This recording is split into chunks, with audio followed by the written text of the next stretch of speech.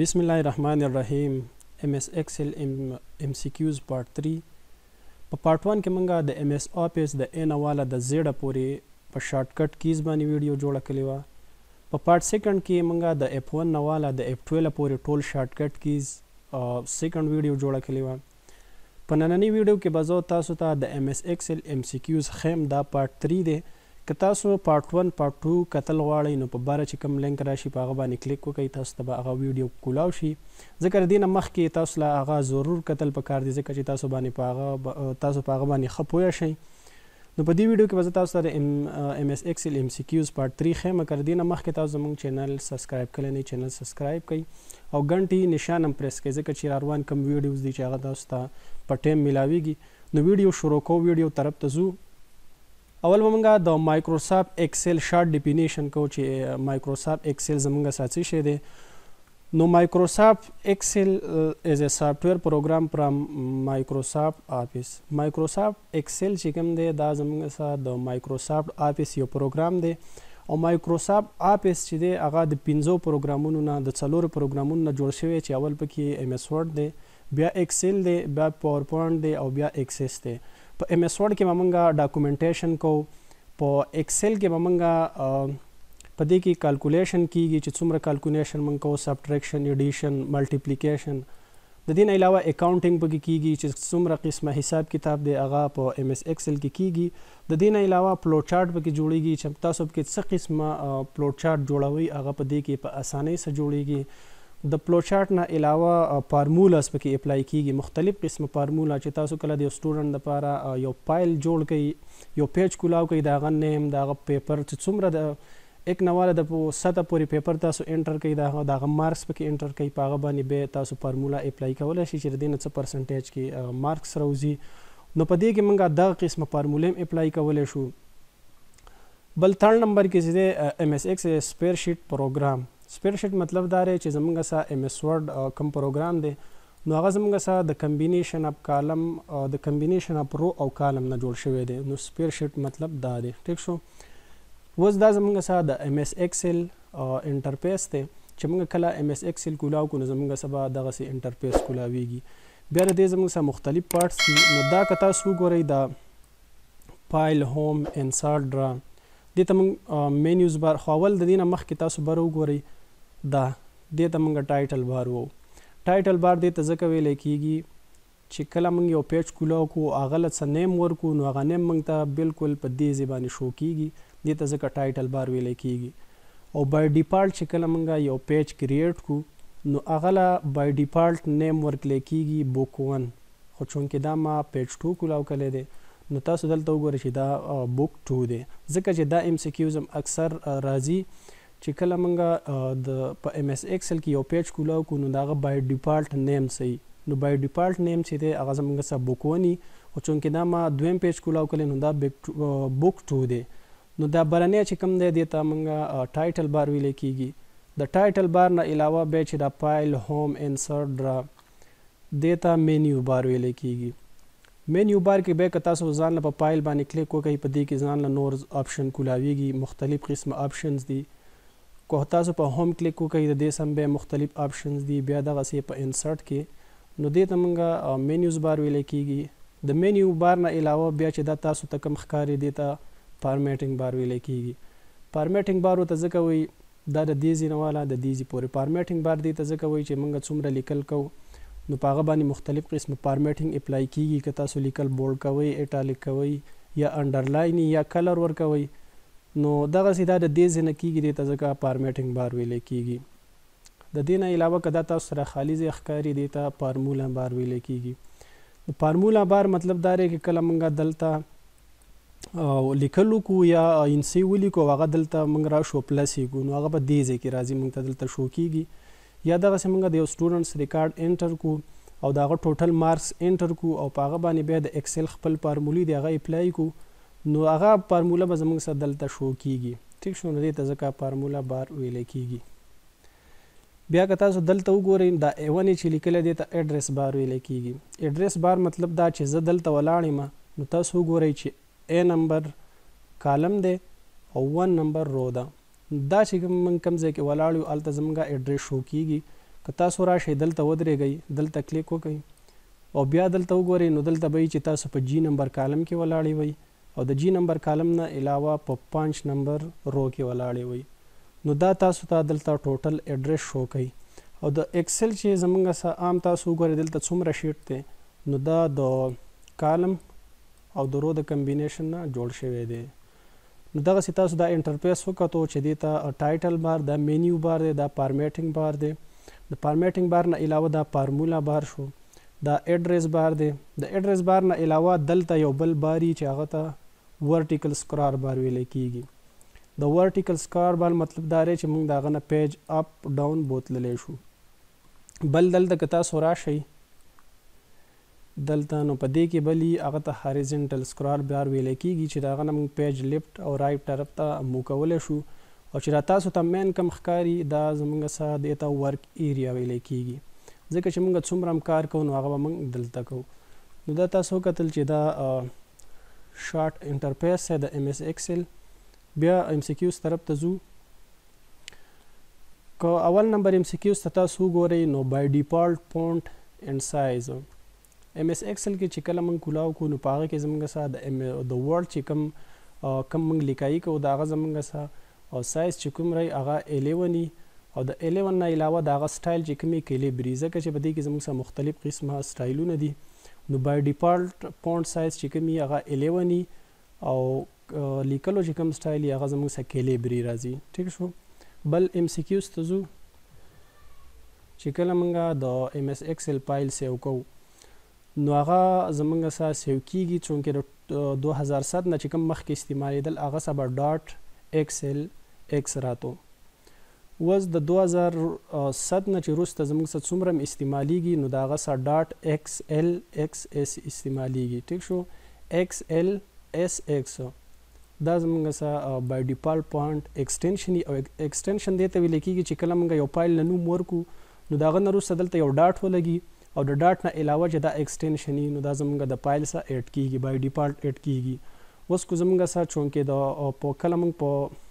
ایم ایس ورډ کې ډاکومنټ سیو کوو نو هلته ډي او سی ایکس ورسره راځي خو چې کله موږ په ایم ایس ایکسل کې سیو کوو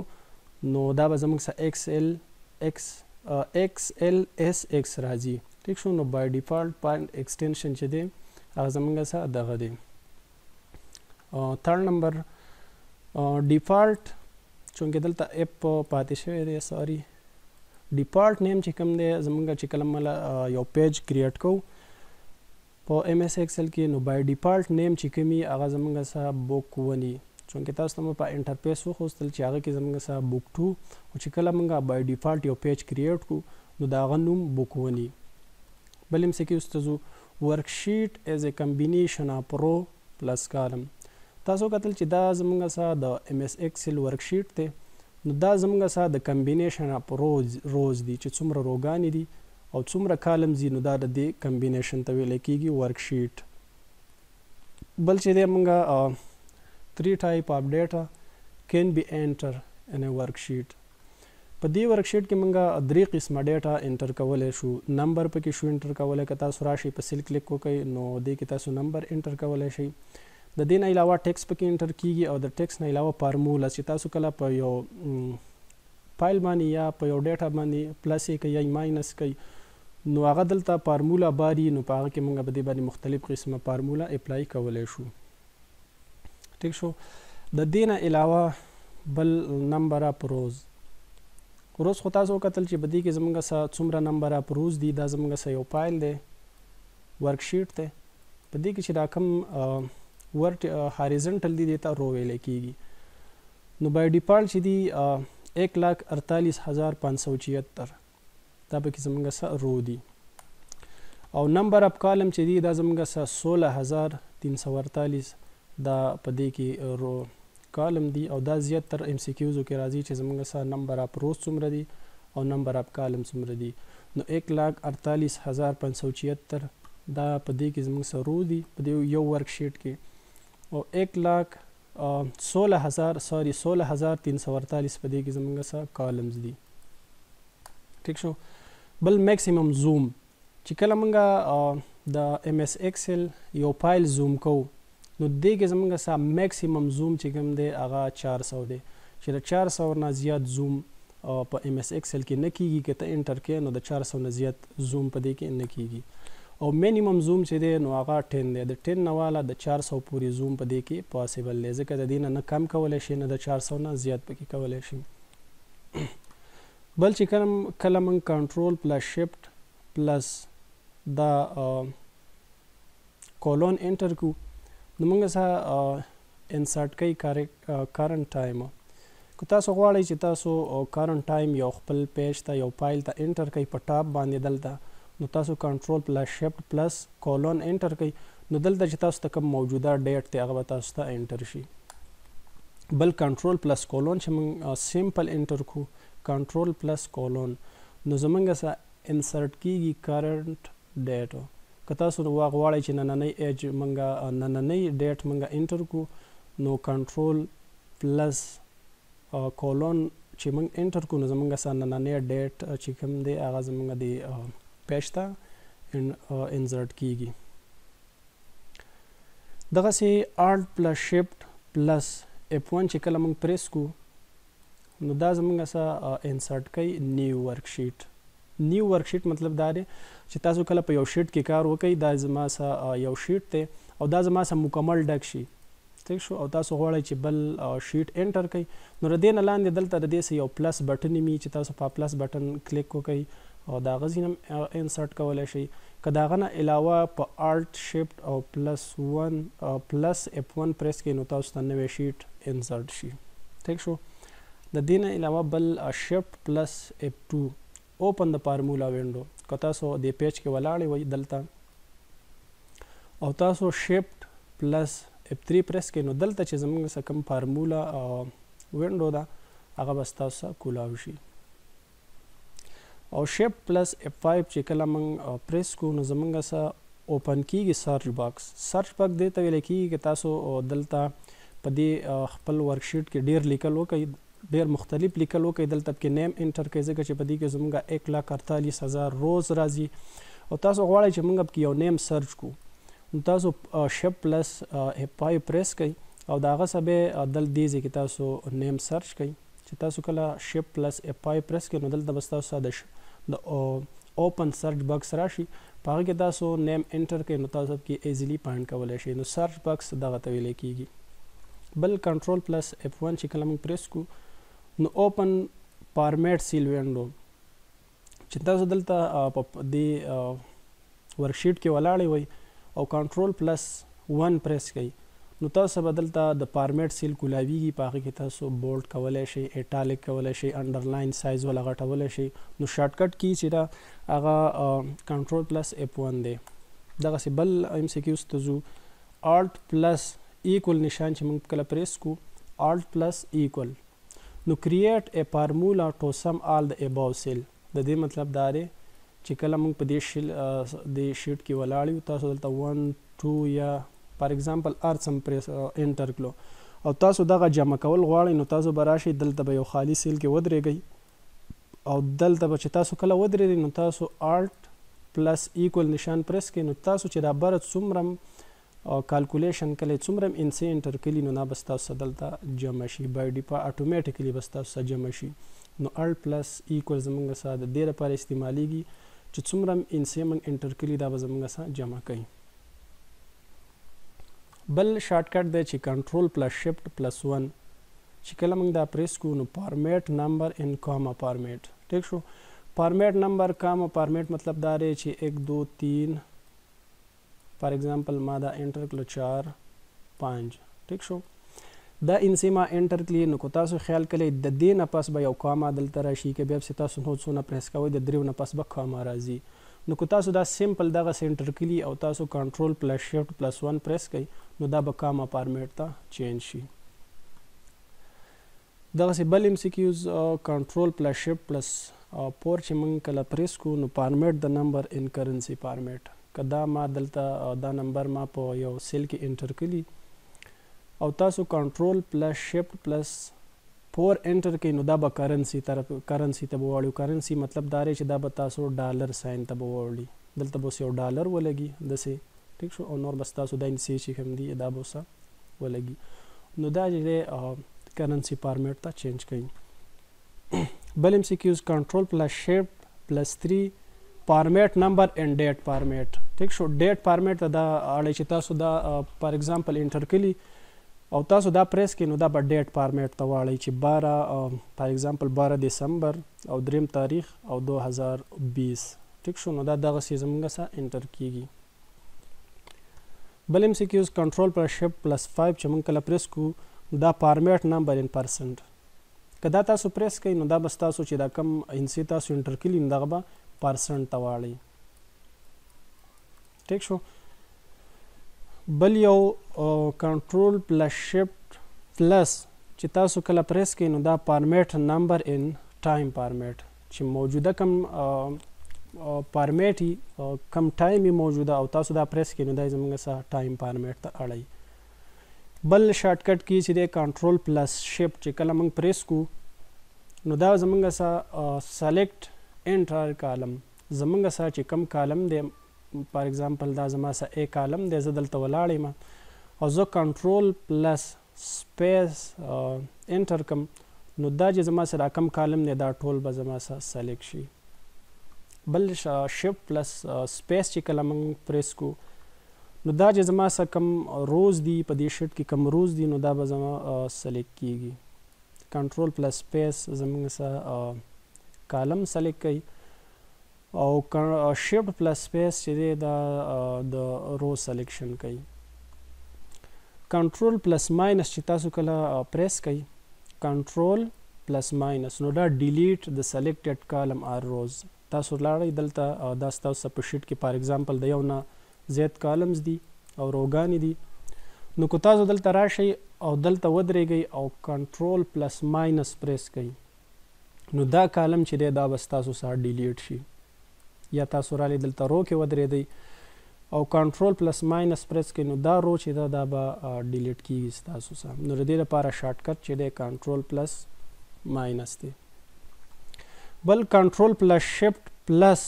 ایکول چې تاسو کله پریس کوي کنټرول پلس شفت پلس ایکول نو دا انسرټ نیو کالم اور رو که تاسو دلته ولاړی وئ په تاسو په شیټ کې ودرېدئ او تاسو ته د کالم یا د رو ضرورت راشي نو تاسو کنټرول پلس شفت پلس ایکول پریس کوئ د دې ځای نه هم شی کولی یا که تاسو کالم ته لاړ شئ او هلته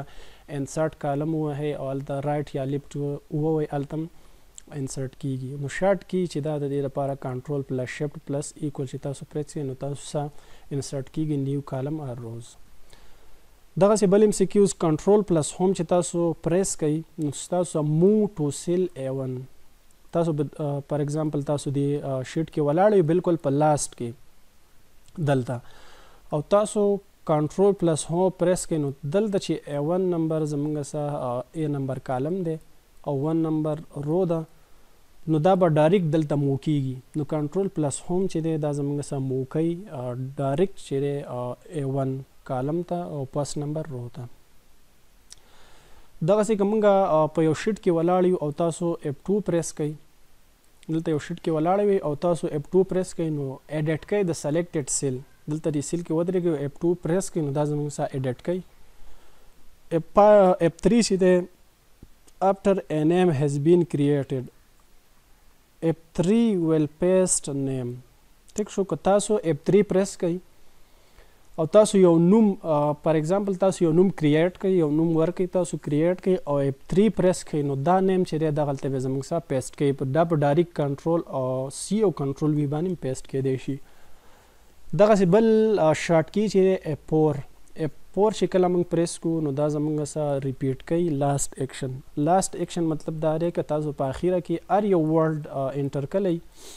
او تاسو F4 پریس کوئ نو دغه ورډ به زموږ سره بار بار ریپیټ کیږي